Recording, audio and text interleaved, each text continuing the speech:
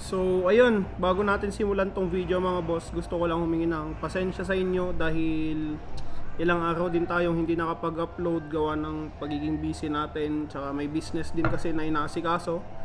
Kaya ayun, pasensya na ulit kayo mga boss. So eto, alam ko namang nakita nyo na sa thumbnail yung video natin sa ngayon. Pipinturahan natin yung yung low rise na manubela ni Hotdog kasi matagal din natin siyang hindi na video, kaya ito gagawin natin siya ngayon mga boss.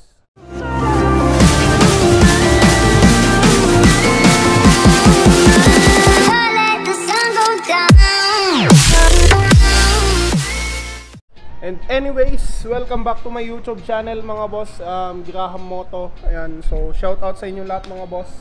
Matagal tayo hindi nakapag-video, so eto ngayon mga boss, simulan na natin. Ayan, papakita ko na yung aalisin natin mga boss. Wait lang, hindi nakita. So ayan mga boss, yung aalisin natin, kung napapansin nyo, hindi sila magkakulay nung eto, yung butterfly tsaka etong handlebar natin. Ayan, so pipinturahan din natin siya ngayon ng ayun, yung binili ko kanina, silver. So ayun, bago yun mga boss, baklasin muna natin tong mga nakakabit. Eto, so hinanda ko na yung mga tools natin dito, yung mga yan lang naman ang kailangan natin mga boss, no. So ayun, tsaka magpapatulong din tayo kay yan, sa pinsan ko. So shout out. Ayan mga boss, unahin na natin dito sa mga clutch lever tsaka PS16 natin, which is size 8, eto 8mm na wrench. Tsaka ito naman is Allen kasi hindi ko pa napalitan to, nalilimutan ko mga boss. So simulan natin. So ito na yung una mga boss, ito yung mga 8mm. Ayan, so siya nang bahala dyan mga boss. Ayan, kinakamay lang, mahilig kasi mang kamay to eh. Gago!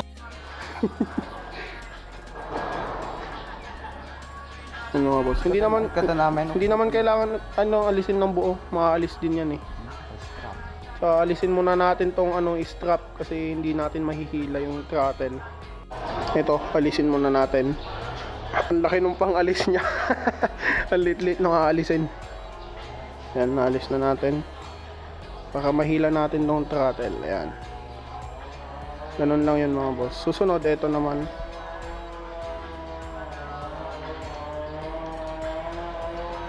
Kung may naririnig kayo mga boss, may nagte-test drive kasi dito na 2-stroke doon banda, doon. Try natin yung video.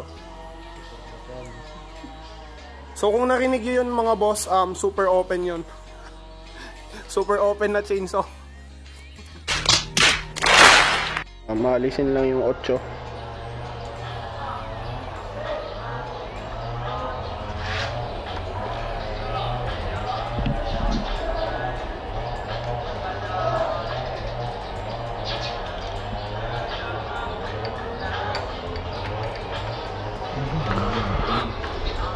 So sa next video pala natin mga boss, try nating bumili ng repair kit ng XRM, tsaka gawin natin ng paraan to kasi nagli-leak na siya mga boss. Laging nababasa yung yung dito ko.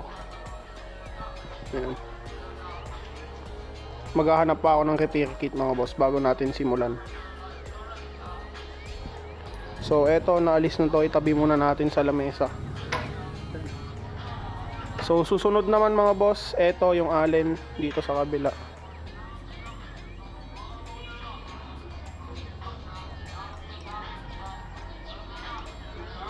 Ayun, napakadali lang naman, no. May susa. Si Angrad, tik talaga mo gishot. Tangin na, kasama yung screw ata. Ano, screw ata. Wala ka na. So pagtapos naman netong clutch lever mga boss, etong domino or Honeywell switch natin. Ayan, so alisin na din natin tong handle grips, which is madali lang naman. Yan. Sudan latol. Hindi, huwag katang nga buo ata. Hindi, katan buo. Ay, kaya nun sa. So, eto, naalis na to. So, ayun mga boss, kailangan alisin yung bolts niya sa ilalim kasi bitin yung cable niya. Hindi natin mahihila papunta dun. So alisin na lang mga boss, madali lang din naman ikabit yun. Ayan. Yan. So natapos na yun mga boss. Next naman is etong mga to, yung 12mm. Alisin muna natin to. So ayan. Hindi na natin need yung ano, yung pangontra sa ilalim. Ayan.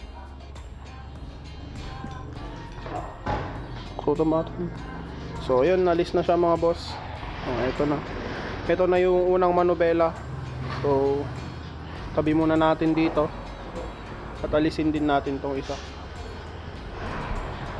So ayan, medyo maingay dito mga boss kasi may truck sa gitna ng gym, no? Ayan. Yun lang. O sige. Hindi din. Ayan mga boss, naalis na. So ito, hayaan na natin to. Punas lang naman kailangan yan, di din naman makikita. Ayan, ipapapunas na lang natin.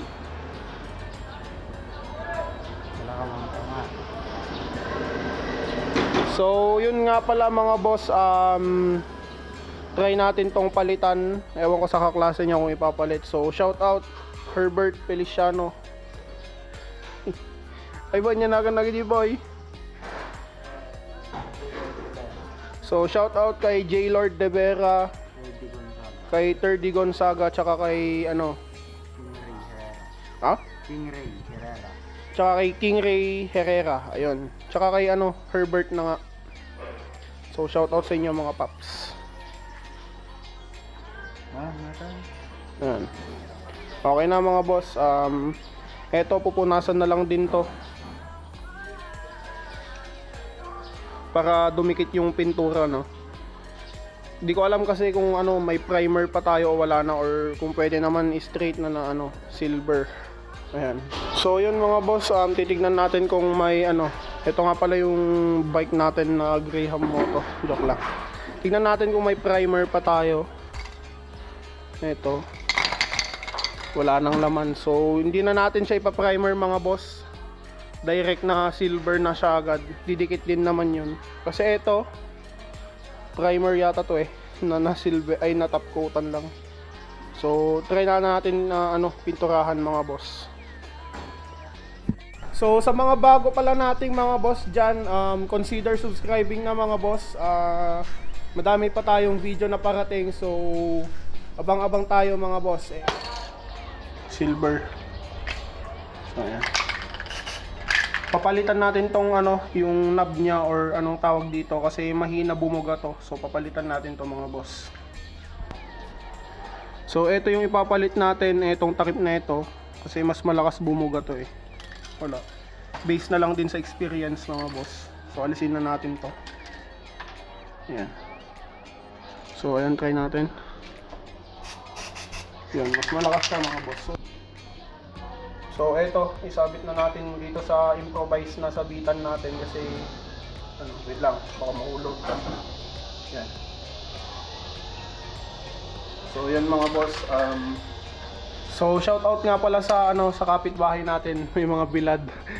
Ayan, lilipat na lang pala tayo. Nakakahiya naman mga boss. Okay.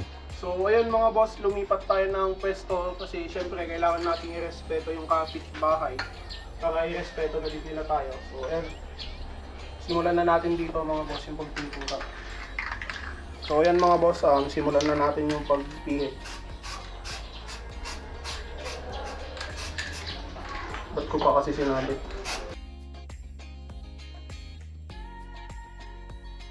Hindi na natin kailangan pinturahan dito na part kasi matatakpan din naman, no? Kaya ayan. So yung isa naman mga boss. So ito na yung susunod mga boss, yung isa yung sa right side. So ito, pinturahan na ulit natin.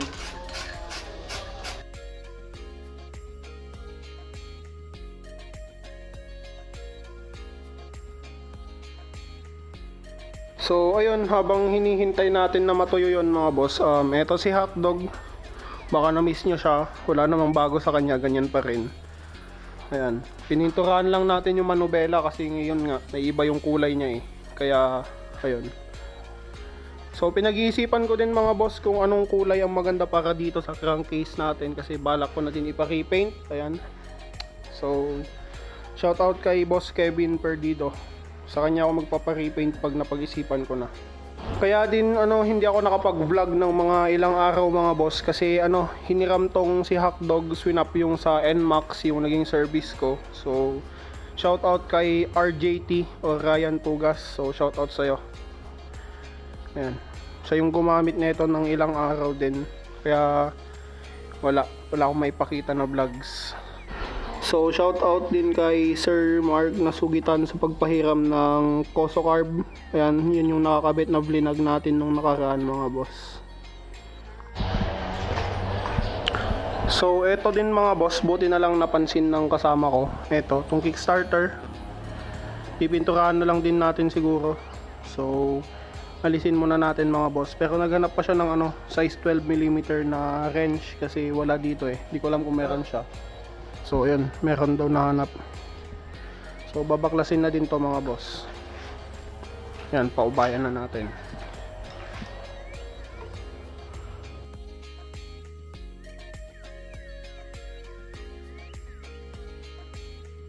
Mga boss, ito. So lalagyan lang natin siya ng masking tape. Ito mismo yung part na to, yung may plastic, para hindi mapinturahan tong plastic niya mga boss. Punasan muna. So ito yun mga boss, babalutin lang natin tong part na to. Gaya ng sinabi ko, ito masking tape.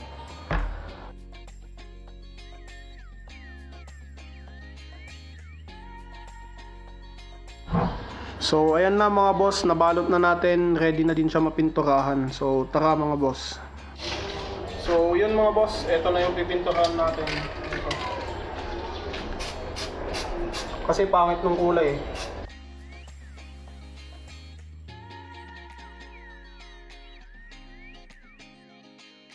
Ito na, okay na siya.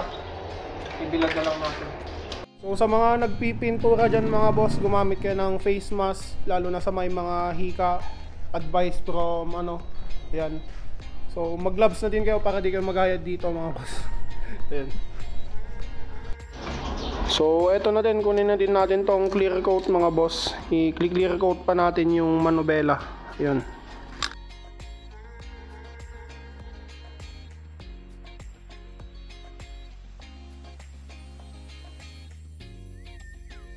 Tuyo na yon for sure. It's about 1 hour na simula nung pinatuyo namin, so ilalagay na natin mga boss. So ayan na mga boss yung manubela. Tuyo na siya kasi kanina pa yan nakabilad sa araw, which is yan, maaraw talaga ngayon.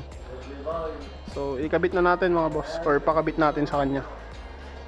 So ayan mga boss, ilalagay na lang po yung mga mga bolts niya nasa baba, yun, semento. Ayan. So kung napapansin nyo mga boss, ayan, magkakulay na sila. Mas maayos na siyang tignan. So ilalagay na po yung mga tornilyo, tsaka sa ilalim din.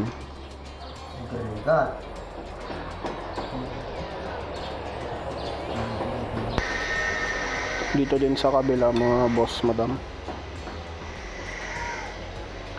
So ayan, medyo mainit din tong manubela kasi nga nabilad.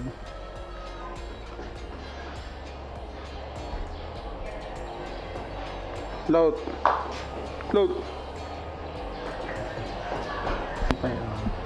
So ayan mga boss, hihigpitan na lang, make sure na magkapantay sila para goods.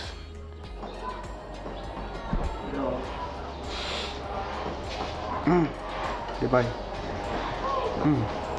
So dito naman sa kabila mga boss.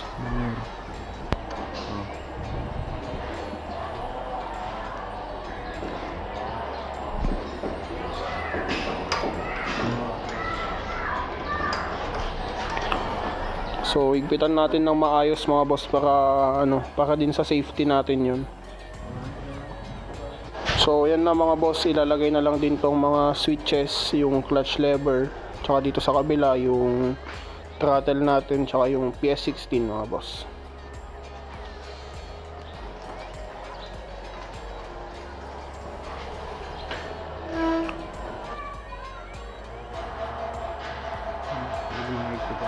Subo na natin higpitan para may pantay din natin dito mamaya. So eto na lang din nung Honeywell switch. Honeywell? Ah. Di mo na isagad boy, ito tumamata na yung clutch. Tasak pula to. Ta?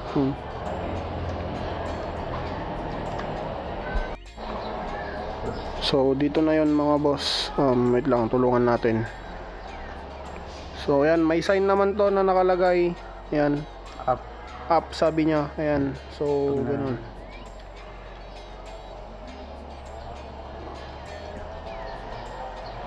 Ayan. So isasagad pa natin dito mamaya mga boss. Ganyan. Para parehas sila nito.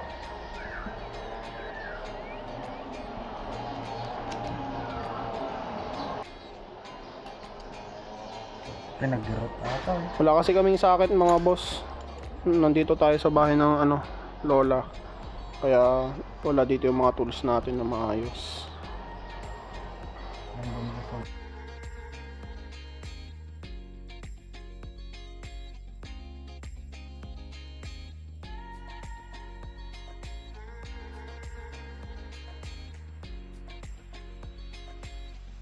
So ayan na siya mga boss, okay na siya, magkakulay na sila, yung butterfly tsaka yung yung handlebar.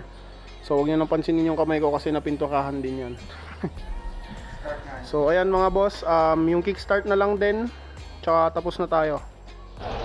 So ayan na po yung kickstart, ipapasok na lang. Hindi sakto lang, di hang dungkat tan. Bueno na. So ayan, mamaya na lang natin alisin yung tape niya mga boss. So higpitan na lang gamit ang 12mm. Ayan, basta yan, 12 yan.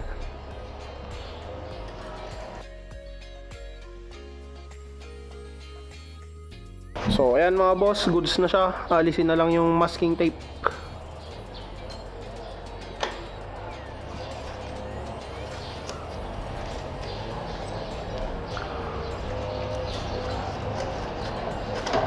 So ayan, goods na siya mga boss. Tapos na siya. So big thanks sa kanya. Ayan. So ano masasabi niyo mga boss? Okay na. Ayan. Tsaka low rise handlebar pala to mga boss. Kung nakita nyo sa mga previous videos natin, ayan, okay na okay siya para sa street bike. So ayan mga boss, sa mga magtatanong din pala, galing to sa Raider J mga boss. Yung hindi FI, yung mga lumang Raider J po. So ayan na, okay na siya. Sa next video natin, abang-abang, bibili ako ng repair kit ng XRM. Try nating palitan to para wala na siyang leak. Ito kasi may leak na siya. Ayan, nakikita nyo, nabasa yung kamay ko. So that ends our video for today mga boss. Sana nagustuhan nyo. Napakasimple lang ng ginawa natin. Wala tayo masyadong special na mga linagay na parts. So wala, ganun lang yun mga boss. Pero sana nagustuhan nyo pa rin. Make sure to like, comment, share, and subscribe mga boss. They brought me alive, but got no